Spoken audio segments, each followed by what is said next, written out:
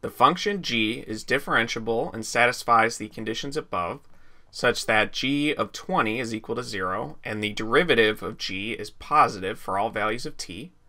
Let f be the function f of x is equal to this integral from 0 to x of g of t dt.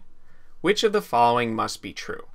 So if we quickly look at these statements, we can see that they're focusing mainly on this function f and what happens at an x value of 20. So to figure this out, let's go back up and see what kind of information we have. And if we make just a little bit more space, we can start with this function f of x here. And what we know from the fundamental theorem of calculus is that if we have some function h of x, which is defined as the integral from some value a to an upper limit of integration x of some function f of t dt, that if we have this situation, according to the fundamental theorem of calculus, if we take the derivative of this function h, so h prime of x, then this is equal to the function on the inside, but with this variable t replaced with this upper limit of integration. So the derivative of h is equal to f of x. And one way to think about this, on the right hand side here, if you take the derivative of this integral, you essentially get back the inner function. Or starting from this equation here, if you were to take the integral of each side, so the integral of the derivative gets you back this starting function. So this fundamental theorem of calculus essentially just tells us that derivatives and integrals are inverse operations of each other. And we can use this information with this function here, since if we want to look at the derivative of this function f of x, this is just going to be equal to this inside function here, but with the variable t replaced with x.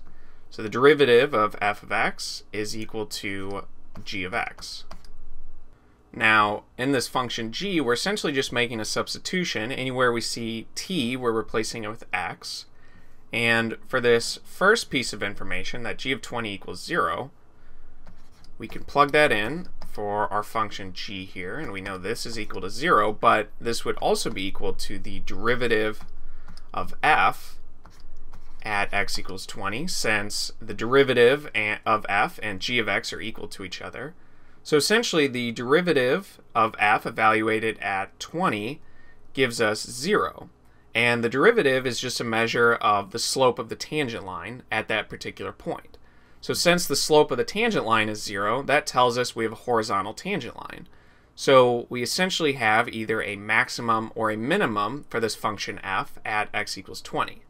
And to determine whether it's maximum or minimum, we need to look at the second derivative of this function.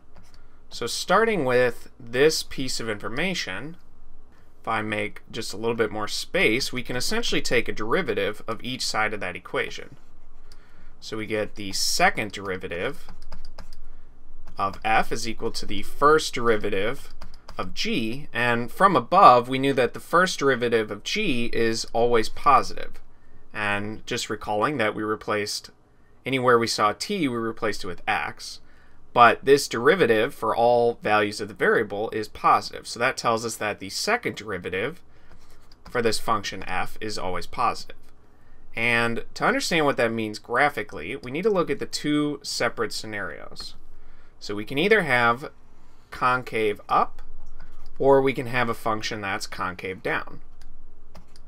And the second derivative is just a measure of the rate of change of the first derivative.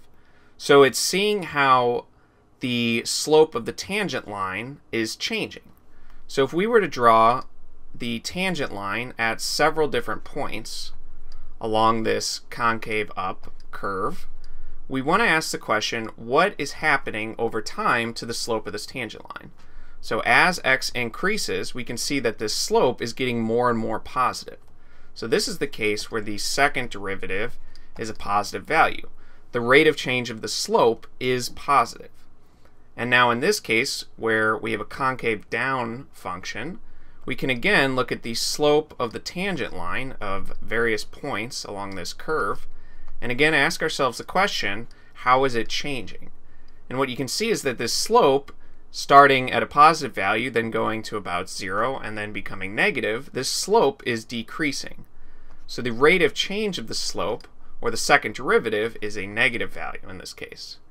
And since in our case we're dealing with a second derivative that's positive, we know we're dealing with a concave up situation, and we know that at an x value of 20 we have a horizontal tangent line.